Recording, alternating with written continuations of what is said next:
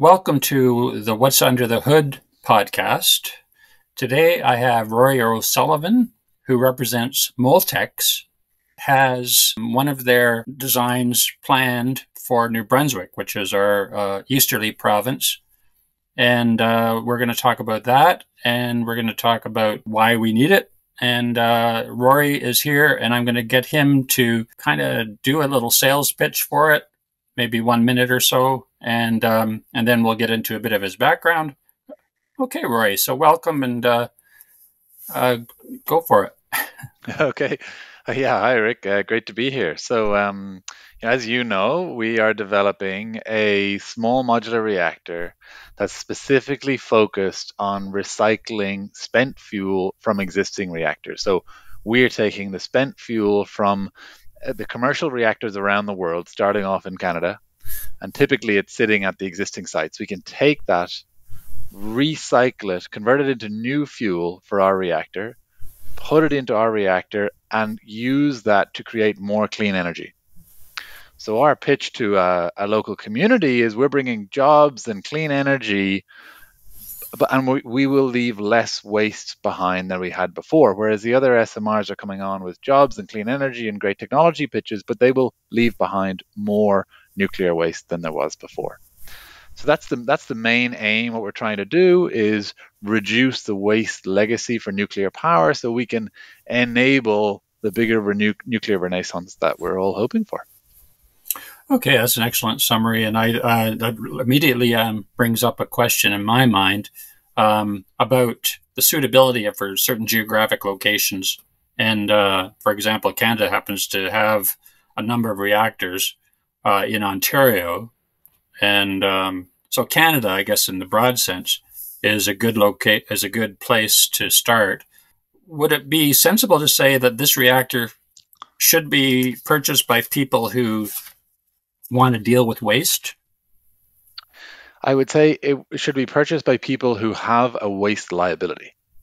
Okay. So people who have that existing challenge on their hands, which is waste owners. So there's not many, very few around the world. It's government organizations or subsidiaries of government typically that have that waste liability. In the US, it's a mixture of the Department of Energy and the utilities, but that's really the focus. It's a very targeted market to deal with a specific issue. Okay, yeah. So have you started any dialogue with them about it? We absolutely have. So Ontario has about 93% of the spent fuel in Canada, which is enough to power about 6 gigawatts of our reactors for 60 years. And so a very, very important market for us. And we have a very good relationship with Ontario Power Generation, and the OPG have contributed $1 million towards the development funding to demonstrate their support. And they're an interested customer. But we are in New Brunswick first, and they want to see us successfully build this in New Brunswick and demonstrate its economics and the potential. And then it's on to Ontario and the US and the world. Okay. I did this a little bit out of order. I wonder if you could give me a little bit of a background on yourself, just a short background, a minute or two, just to give us an idea of how you ended up in this position. Sure. So, yeah, I studied mechanical engineering in Trinity College Dublin, and also in France, at l'INSA Lyon. I have a double degree, and I was very interested in energy.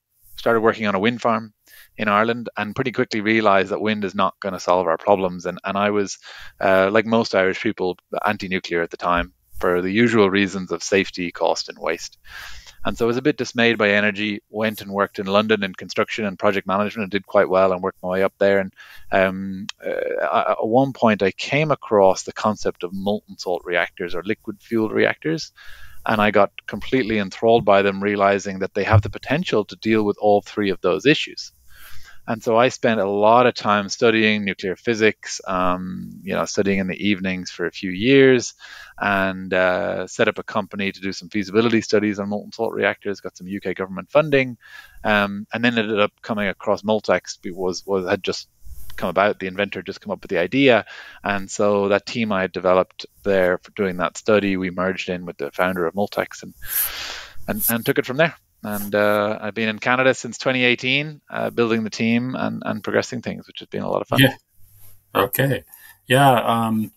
when I started this podcast, my goal was to educate the more, I guess, experienced or maybe students who have are working on engineering, and to try and also, as an example of somebody who's kind of a, I guess, novice for sure. I've studied myself, but never gone to school in nuclear energy. So, so I'm thinking that in a way I represent what the general public should be aiming at understanding. So that's one of my goals, and so I'm going to be getting into a little bit of the detail of the design and asking you a few questions in that regard. Yeah, so New Brunswick has a can-do, and I'm sure one of their reasons for accepting your proposal was, of course, to deal with their waste. So do you find that you'll be tweaking, I guess, the design to meet can-do type of waste? So we have, maybe I'll come back a bit and just talk about why Canada before that. But we looked at lots of different markets, and Canada came. The summary is Canada came out on top because it has a good regulatory environment. There's a need for clean energy, and there are multiple technology neutral customers. That's the main framework. It didn't make a huge difference of what reactor type was in the region as long as they were oxide fuel. Can-do is a little bit harder than light water because there's lower fissile content in the fuel than light water reactors, which is the dominant reactor type in the US and most countries. So what we design for Canada is essentially harder than what we do for LWR fuel. So if we can make it work for can-dos, it's going to work for elsewhere. So the reactor design is designed for both. The fuel output of either will be the same. On the recycling process called WATS, waste to stable salts, the process is designed to take both. Okay. And so we designed that configuration in. The front end will be quite different because with light water fuel, you have very different size fuel assemblies. The light water ones are several meters long. Can-do bundles are a foot long. So the front mechanical handling is quite different. You have to chop up the LWR fuels, but the actual process is exactly the same. And also, I guess, discussing about there's two major reactor designs that you're dealing with. One is to prepare the fuel, am I correct? And the other one is to burn it. Does that sound reasonable? So the reactor, I guess, is to burn it, but efficient as it is fuel. And then the other facility we're developing is WATS. It's a recycling facility. So in some disciplines, is that a reactor though? In the nuclear, we use the word reactor for nuclear fission reactor. In the chemical industry, they would call that a reactor. There is a chemical reaction process happening there. We don't refer to it as a reactor. We call it as a recycling facility. Okay, so the recycling facility doesn't involve fission, or does it? No. What process are you in the building stage? Like, I know you probably have it on paper right now. Yeah, it's a paper reactor, as they say. As I like to say, it's a lot of paper reactor. We have they've done extensive studies over the years, and then we're at bench testing on all the different novel components. So we're building on a lot of established test reactors and various other experiments that have gone on in the labs. And we've done our own smaller tests of the various different systems to validate the newer parts of our product. And then in parallel, and we'll be scaling them up over the next few years until the main demonstration facility in New Brunswick, and that will be beside the existing can-do reactor at the Point Lepreau site, where New Brunswick Power, our lead customer, are doing groundworks and boreholes and test sites and have leveled the ground already. I see. So in terms of a demonstration facility, will that be essentially the end product? That will be the end product, yes. And in terms of the demonstrations along the way, one, we're building on the molten salt reactor test reactors that happened and multiple other similar reactors like sodium fast reactors that have gone on around the world. And our testing program, as I said, will be scaled up tests all the way because nuclear is so heavily regulated. You can't you can't have anything novel in the reactor. Essentially, you have to test and validate every Sure. bit of equipment that you're going to put in, and has to be already tested in the environment, especially if it has a safety function. Um, but the first reactor is going to be scaled back at a lower power. So we're Okay. designing the facility to 500 megawatts. So the target design is as close to 500 megawatt electric as possible. But we're scaling back the first one to 300 megawatt electric to give ourselves some safety margin. And that size fits in well with the local grid as well. So it'll be the first of a kind that's designed. It's going to be installed at full size like the others, but Hmm. the power output will be reduced slightly. Okay. Yeah. Um, and if you're going to be producing a reactor that demonstrates, I guess what I'm getting at is it's a bit unclear about its purpose with regard to providing local electricity. So there's really two business models. We have the recycling facility, which takes the spent fuel, converts it into fuel for our reactor. And then in our kind of economics, our reactor runs as an independent business like any other reactor. It would buy fuel from the Watts, that fuel facility, and produces clean energy onto the local grid like any other nuclear reactor facility. Okay. I mean, there's a difference on the storage, which I can come back to later, but absolutely, it's a dual proposition. We can solve a clean energy challenge and the waste challenge at the same time. Very good. And so it's not necessarily a hybrid, but it most likely will be. Does that make sense? A hybrid in what sense? I guess a hybrid in the sense it has more than one purpose. Definitely. Yep. Yeah. Okay. Yeah, that's good. So electricity, of course, being high in the list of priorities, and waste burning is the other main priority. Does that make sense? Absolutely. Okay. And so other possible hybrid uses that interests me as well. Let's just explore that a little bit. Yeah. So there are a lot of other uses for nuclear. First of all, generally at a macro level, we've only perceived nuclear to be electricity producer. So it's now commercially only available around the world as an electricity producer. In China, they have a couple of other uses like industrial heat. But as we decarbonize, nuclear needs to have a much bigger role than just electricity production, because it produces a lot of high temperature heat. And the temperature of the heat varies on the reactor design. The commercial ones today are around 300 degrees Celsius, CANDUs or light water reactors. But the modern advanced reactors like high temperature gas, molten salt like us, or sodium have output temperatures between sort of 450, 500 and up to 650 Celsius. And this really opens up many new possibilities. One of them is hydrogen. There's a lot of talk about hydrogen lately. If you have high temperature heat and electricity, you can use high temperature electrolysis to produce more cost effective clean hydrogen. Of course, you can just produce it with just pure low temperature electrolysis with electricity, but if you have high temperature as well, you can increase the efficiency of the process. So that's a big use that a lot of nuclear reactors are really focusing on. Some of our competitors or other technologies are really looking at that as a prime market. And that works for us. We produce high temperature heat, so that's viable. What we're focusing on is, of course, the waste, but also the ability to use the facility as a peaking plant. So what we've done is we've coupled the reactor to a thermal energy storage facility. In the same way that the concentrated solar power facility, this is the one where you have rings of mirrors reflecting the sun up into a tower where they have molten salt at the top of the tower. That molten salt gets hot, goes down into large tanks of hot molten salt, and then they can use that hot molten salt to produce electricity constantly and not with the varying sun. And that's quite economical in very hot regions like in the desert. Well, we've taken that salt storage technology that they use with solar and coupled it to our high temperature nuclear.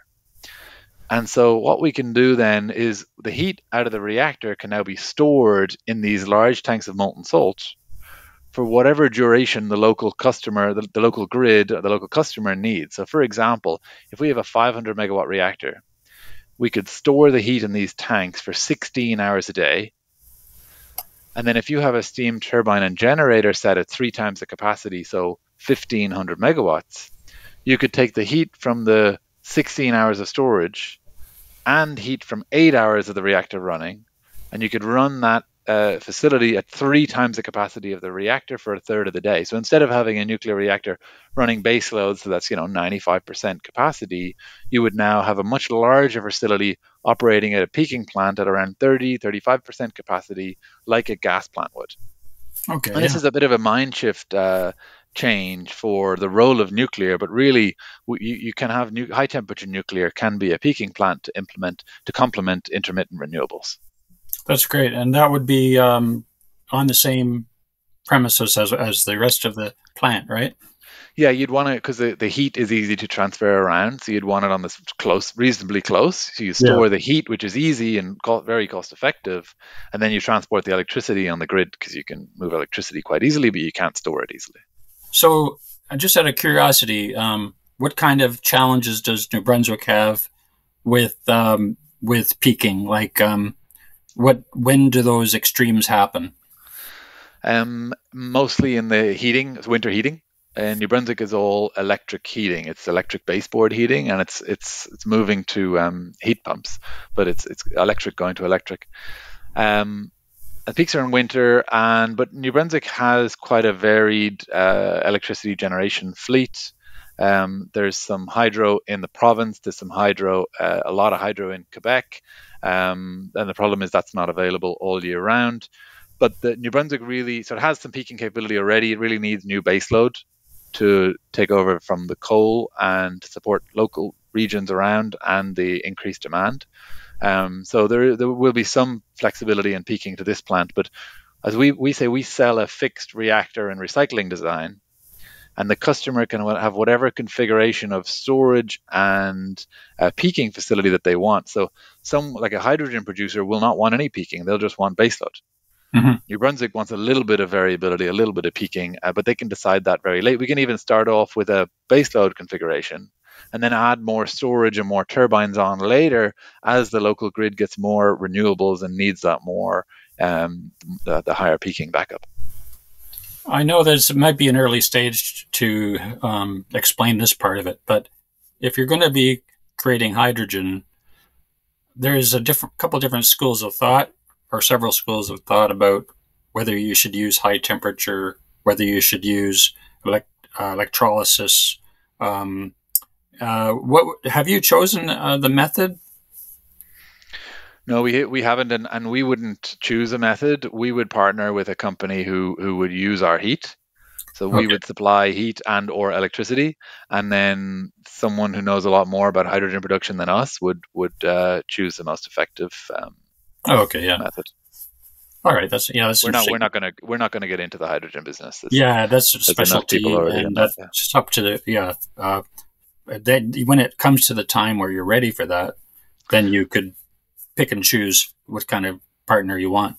That's right, and technologies are evolving, but at the moment it looks like high temperature electrolysis would be the best, I think, quite obviously, because it's the highest efficient that's there available. But those technologies are still being commercialized now, and they're making good progress, but there's still a long way to go.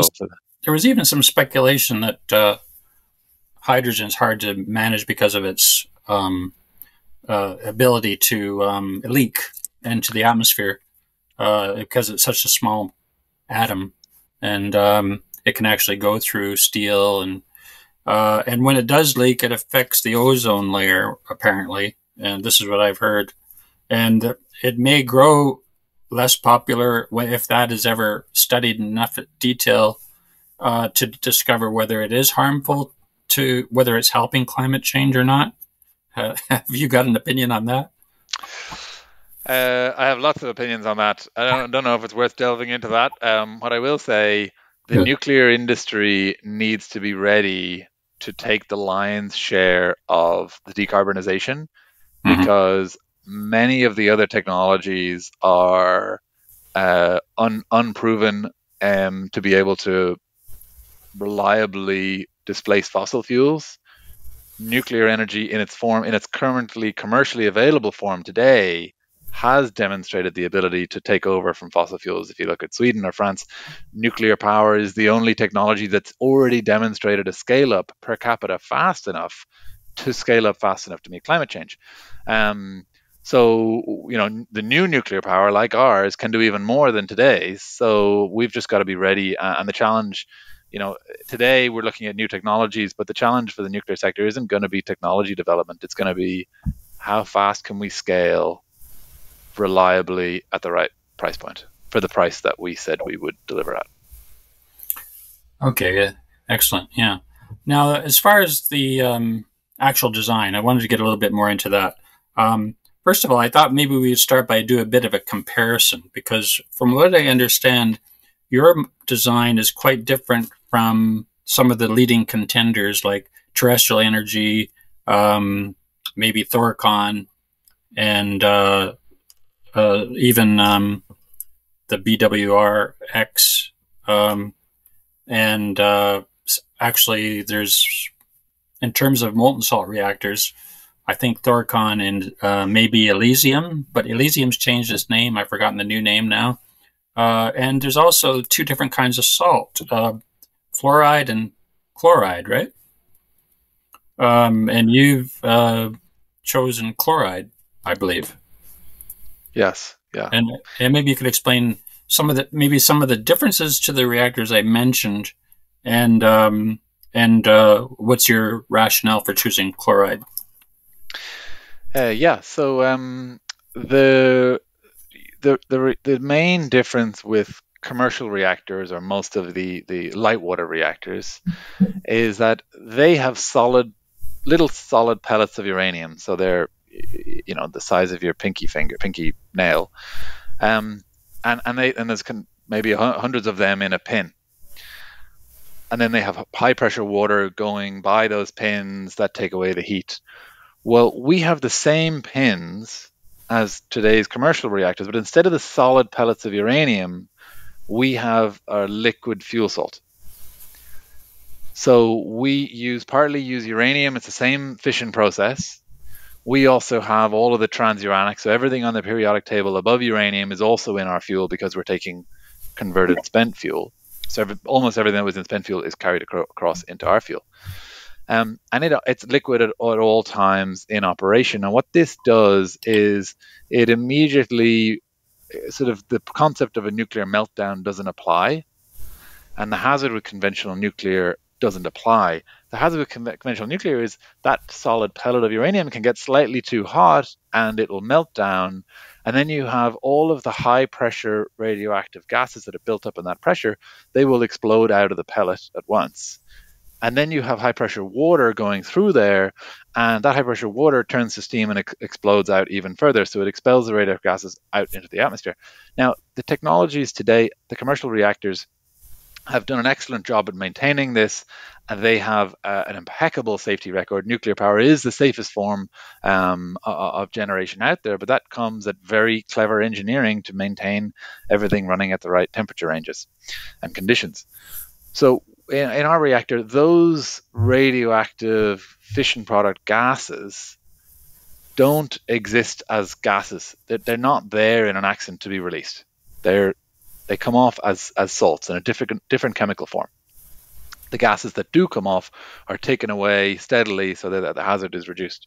And in addition, there's no high pressure coolant to disperse any releases. There's no mechanism for any high pressure buildup in any scenario. So that's the fundamental safety change and advantage that actually almost all molten salt reactors bring. But coming back to our uniqueness is this liquid fuel in pins. The second advantage, there's two other advantages. The second one is corrosion. So we can control the chemistry of the fuel salt in the fuel pin, and we do this by adding a sacrificial anode. We add a bit of zirconium metal in the fuel pin. So essentially what happens, this is massively oversimplifying the chemistry, but the fuel salt will corrode the zirconium before it'll corrode the metals that are in the cladding. I see. we have very solid chemistry basis for this. This is some of our unique patents, but the tests that we have done so far have shown shiny stainless steel at 1,000 hours at temperature. But we still have lots of work to go to do more and more tests in various other environments that are more like the real in-reactor environment. The third advantage is we can have almost any level of impurities in our fuel salts, and we can still operate safely. With today's reactors, you have to have a very, very high purity fuel to get that little pellet to make sure it's safe and stays solid in all accident environments. Well, because we have this kind of safer environment, we can have any level of impurities, almost any level of impurities in the fuel salt, and that's why we can take converted spent fuel much easier than has previously been possible before. So when historically, big governments looked at reprocessing technologies, they needed very, very complex, multi-billion-dollar facilities that would create high purity material that would go into as these solid pellets into fuel pins. Well, we don't need that level of separation, high purity, so we can have a much simpler facility that'll create our fuel at a much lower cost and safer, because we're not doing the same level of separations as the other facilities are. So that's the main kind of differences. Yep. I was going to say, let's get the name out there, because it's SSR-W, correct? That's right, yes. The stable salt reactor Wasteburner. So the Wasteburner bit's obvious, and the stable salt comes from the fact that we have this stable salt. So it's a liquid fuel in pins, and the fuel is stable, whereas every other molten salt reactor out there circulates that fuel salt through the core and around heat exchangers. And that was our unique patents, is the ability to have the fuel contained in pins, and we validated that's viable, whereas all of the others circulate a third of the periodic table through the whole plant. So if you were going to describe these, you call them pins. Are they anything like pressure tubes? There's almost no pressure in them. So there's a sort of a non-return valve, special vent at the top that allows gases to release, decayed gases to release after time, after a holdup. Are they pressure tubes in terms of certain regulations and codes and standards? Yes, they do fall into a pressure tubes in terms of and ASME codes. Also, the calandria that we have in a CANDU. Is there something equivalent to a calandria? There is a cut through of our reactor looks just like a sodium fast reactor. Oh, okay. So we have a pool of coolant like almost every sodium fast reactor. We have fuel assemblies that come in and out vertically like almost every sodium fast reactor and like most light water reactors. And so we have a vessel that holds the coolant, and that will be a pressure vessel according to ASME standards. Are there two kinds of radioactive material? Does that mean there's two kinds of salt that exist at the same time? So there's the nuclear fuel we've talked about. Yeah. And to take away the heat from those fuel assemblies, we could use any coolant. We could use high pressure water, high pressure gas, sodium, lead, or molten salt. Oh. And our top candidates were actually lead and molten salt, because molten salt was the top candidate because it's good at taking away heat.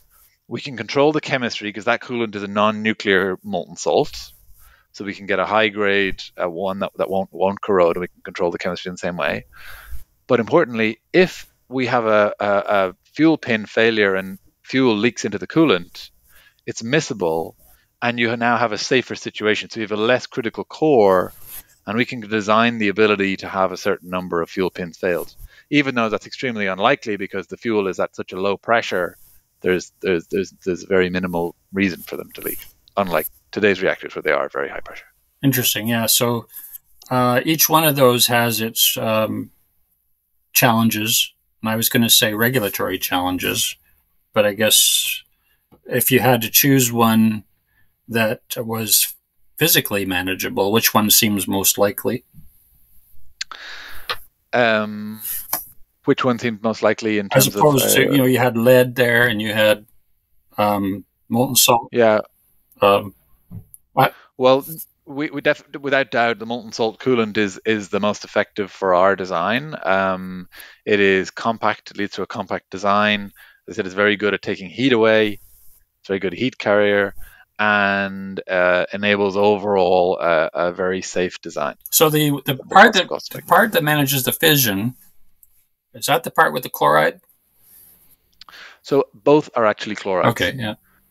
So we've always had a chloride fuel salt. A couple of years ago, we evolved the design to have a chloride coolant, because it was better compatibility, better temperature operating range, Mm-hmm. and better certainty of thermophysical properties under all conditions. And they have to be separated and sealed off from one another. Is that correct?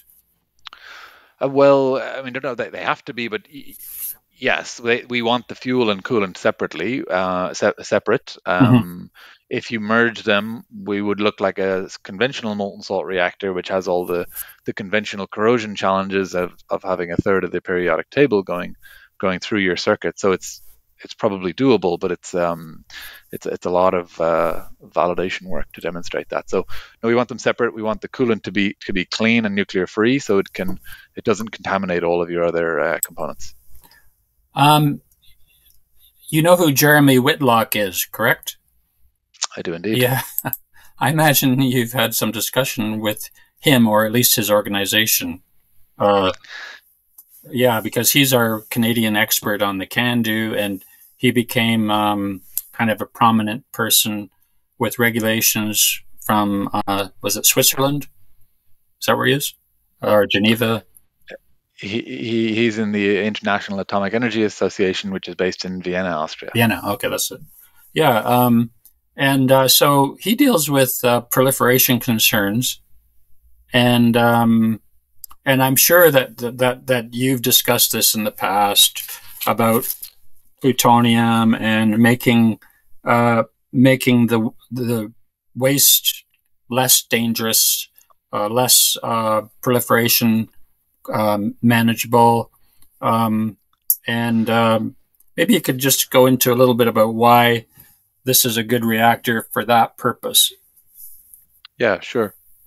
So we do have a program through the Canadian Nuclear Safety Commission to interact with the International Atomic Energy Agency, the IAEA, to ensure we're incorporating safeguards by design at the outset, at the earliest stages of design, to make sure we are designing the safest, most secure facility possible and getting their input as early as possible. So we've had quite an open dialogue with Jeremy and the team there to explain to them what we're thinking and get their input, as they're essentially a regulator, really, are imposing their requirements on Canada and other nations.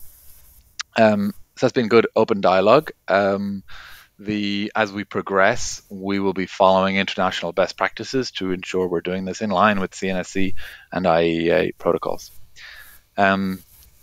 The reprocessing has been very controversial in the past, and typically that has been the case because usually the intent of the facility is to create pure plutonium. And obviously pure plutonium can be used as in weapons. And so we, the human race, want to avoid the creation of plutonium. Our facility cannot create pure plutonium.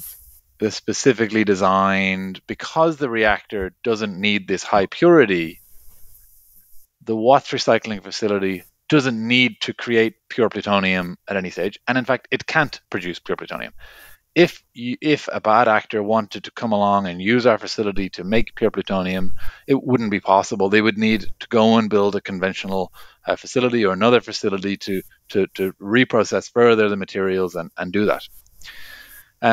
So that's the kind of the main technology attribute. But the most important bit here is the plutonium is located in spent fuel. It's in all spent fuel, and after it goes through our reactor, it will be destroyed. So the plutonium and the materials that are converted into energy in the reactor, it's Einstein's equation, E equals mc squared. We are turning matter into energy. So there is a lot less plutonium at the end than there will be at the start. So when our 60 years of operation has gone, we have destroyed a lot of plutonium. There is still some left because the spent fuel that's sitting in our core at the end of the 60 years, when we shut the reactor down, that's got to be disposed of like at other spent fuel, or go into another reactor and you could keep burning that and destroying that plutonium again. But over the 60 years, as we create clean energy, we are destroying that plutonium. And that's really important to remember. That is, what are we going to leave future generations? Are we going to bury it in the ground and a future war could dig it up and use it? Or are we going to try and destroy it and get rid of it now as much as we can? And this technology overall has a significant proliferation benefit because we're destroying it. Well, that brings up a good, interesting point too about what do you do? Do you need a deep geological repository still? You're helping at least ease the public's concerns when you know that it's being used up and the lifespan is much shorter. The time that radiation is a danger is in hundreds of years. Was that how you would describe it? So the nuclear fission process produces fission products, which are mostly a couple of hundred years before they're decayed back to natural. There's a couple of outliers that have longer half-lives. And so for that reason, and for the fact that there's still spent fuel at the end of the reactor that we have to deal with, a deep geological repository is still required. So we are not saying you can eliminate this problem of nuclear waste altogether, but we can significantly reduce it and reduce the size of these facilities and the environmental impact of these facilities.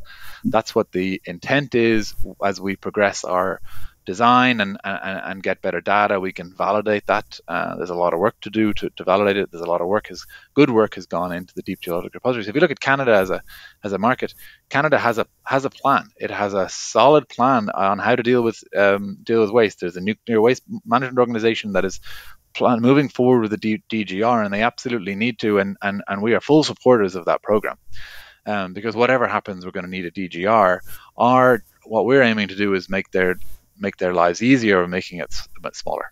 So there's a physical problem and political problem of transporting the different kinds of waste. Like there's about three.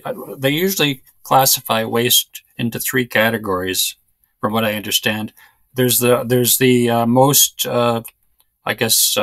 dangerous level, which is usually the smallest. And then there's the middle, and then there's the more like things that are disposable that you would never want to use again. So I guess when you consider that, and you consider the opposition, like for example, I'll give you an example: the steam generators at the CANDU plants in Ontario, especially. I'm thinking of Bruce because I got a tour of Bruce recently, and the steam generators are stored in a warehouse. Rather, like they haven't initiated. They've tried once apparently to have some steam generators sent overseas to have it recycled, basically the metal, and so they had opposition, and that's why they chose to keep it on site. Do you see that as I guess that's part of your business plan is to make sure the regulatory pathway enables this transport of this kind of waste? Well, we our model is to really reduce the waste legacy issue. So if you look at New Brunswick, for example, the spent fuel from the CANDU reactor there, which is about 700 megawatts, is enough for us to power our reactor for 60 years. The spent fuel from that reactor is enough to power our reactor, which would be 300 megawatts for 60 years. We don't need any other fuel imported onto site. Everything we need is already sitting in those waste stockpiles. Mm-hmm. That's good. No new enriched uranium, no new HALEU. So that maybe I'll come back to energy security in a minute on that point. But in terms of transport, we don't need anything transported on. and we don't need to move that spent fuel off the site and transport it out the country. Yeah. And the model is that we turn that high-level waste fuel into mostly intermediate level waste, but certainly significantly reduce the amount of high-level waste that in the end does need to be transported off-site. The intent is that a large volume of that will be intermediate level waste, which is much shorter lived than was before. Okay, so having a partnership seems to be critical here. Like the Can-Do plant and yours have a relationship, and if you were going to help Ontario, you would likely build another facility in Ontario. Does that make sense? Yeah, well, we would build lots of reactors because there's a lot of spent fuel there, and Ontario needs a lot of clean energy. Mm-hmm. So we see ourselves as being part of the new nuclear mix. We see ourselves as being the one that can help deal with the nuclear waste issue, but also providing a chunk of the clean energy. It's 6 gigawatts or more is what we predict is we can get from the spent fuel in Ontario, based on the fuel that will come out of the existing Can-Dos. If there's more nuclear power and more spent fuel from those small modular reactors or new Can-Dos or whatever it is, that's more market share for us. That's more spent fuel that we can power more reactors with and create more clean energy with.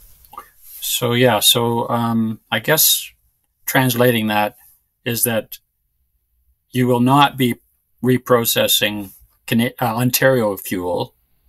You'll be, if you're going to do Ontario, you're going to build plants in Ontario.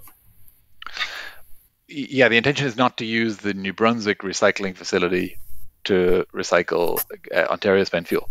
We would likely have facilities in Ontario, but we haven't got to the details of, is that one regionally in the middle of the province? Is it a couple spread out?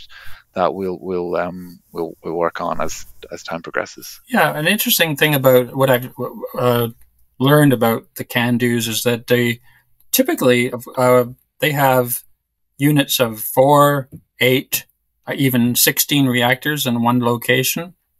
Do you see that the Moltex will be doing numerous reactors in one location? It really varies regionally. It would make sense to have the reactor and the recycling facility watts near existing reactors, where the spent fuel already is, to minimize movement. And so we're not looking at the industrial heat market, for example, long distances away from spent fuel. Our focus is, as we talked about earlier, customers that have spent fuel issue. In the UK, all of the fuel cycle work is all done at Sellafield, and there's a rail network from all the reactor facilities. So you would have the recycling facility watts around there, and then you could have your reactors, our reactors, anywhere throughout the country.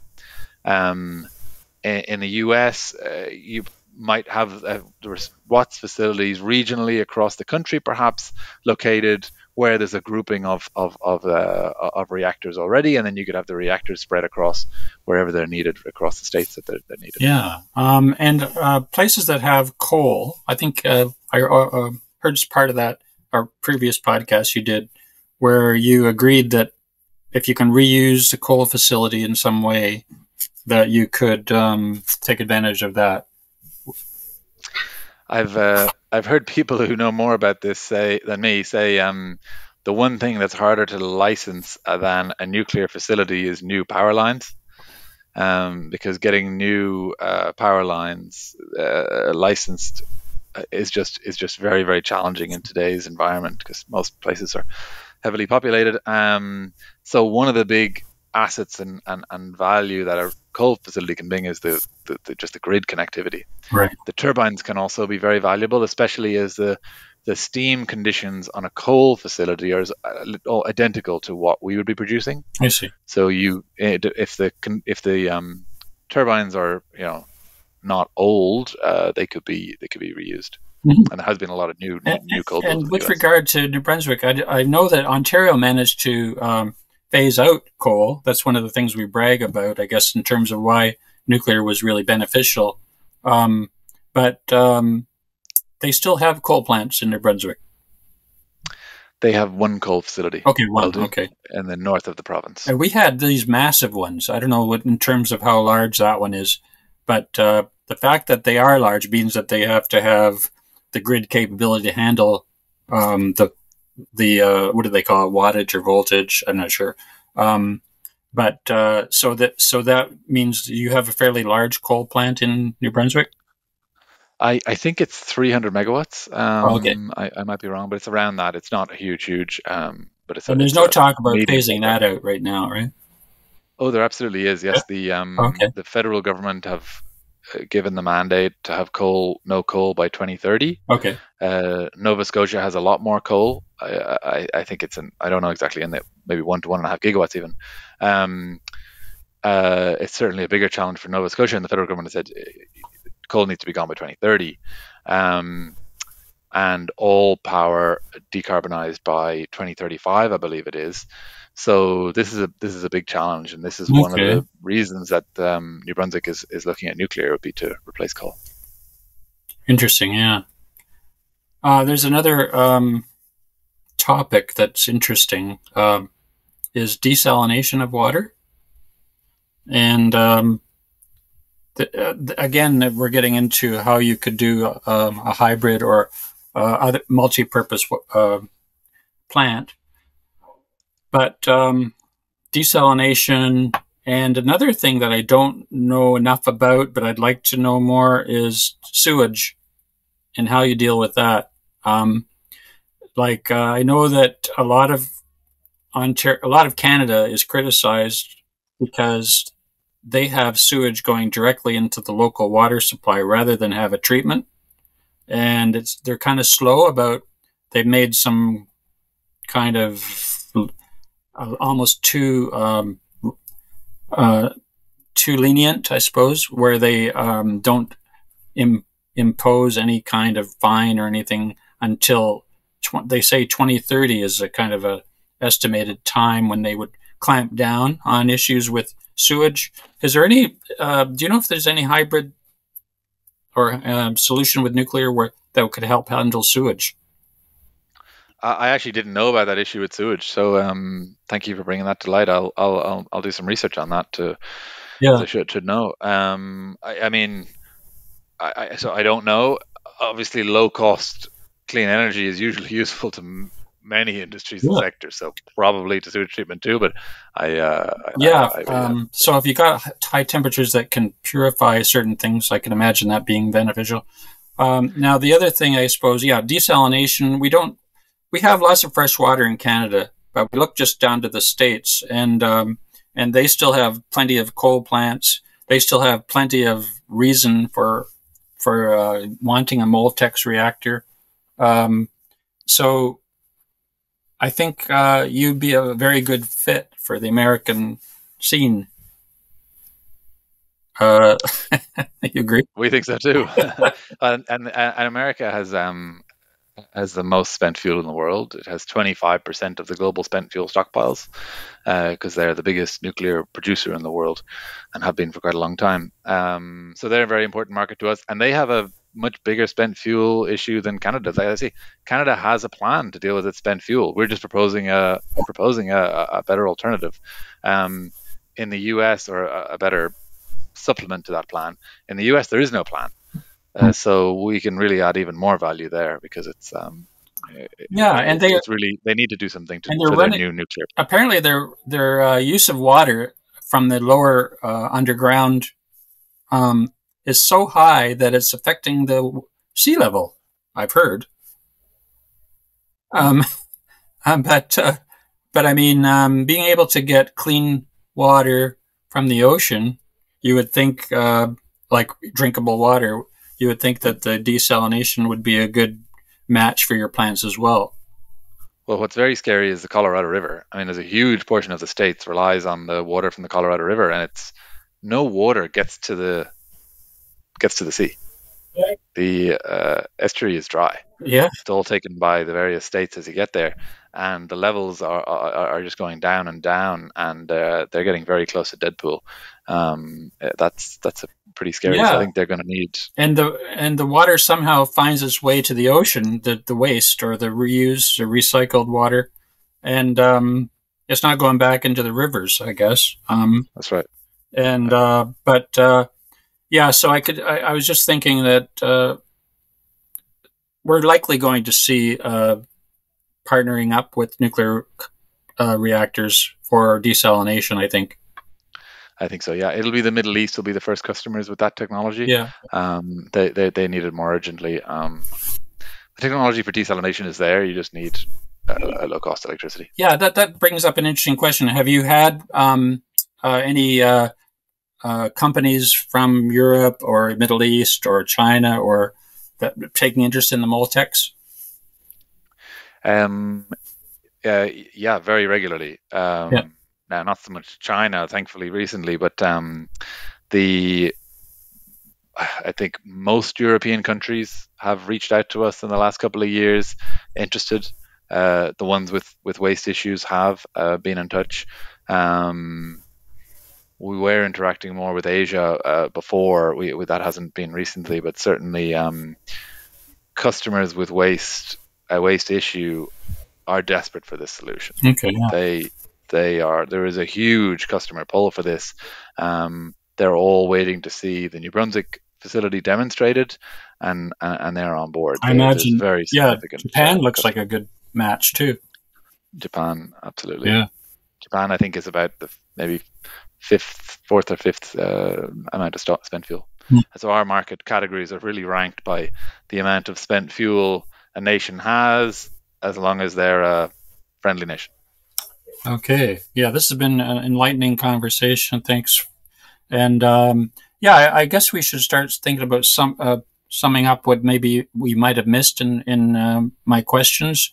How do you think? Do you have anything else you wanted to add? I think, in summary, we are the only ones looking at holistically dealing with spent fuel. The only ones looking at who have a combined solution of a cost-effective, safe way to deal with spent fuel, recycled spent fuel, coupled to a reactor that's designed to use that spent fuel efficiently and ultimately reduce the amount of spent fuel that exists. So our model is to produce affordable electricity, reduce the waste liability, and enable a larger rollout of nuclear as we get towards net zero, because we're increasing the social license of nuclear power. Great. Yeah, I like that use of the word holistic. That explains a lot. And yeah, I hope the rest of the viewers will pick up on that point. Great having you, Rory. And maybe one day we'll have you again and we'll talk about some more progress and what you're up to. Okay? Yeah, well, I love doing a deep dive in the technology. So thanks very much for having me. It was excellent. great to speak with you. Okay. Bye for now.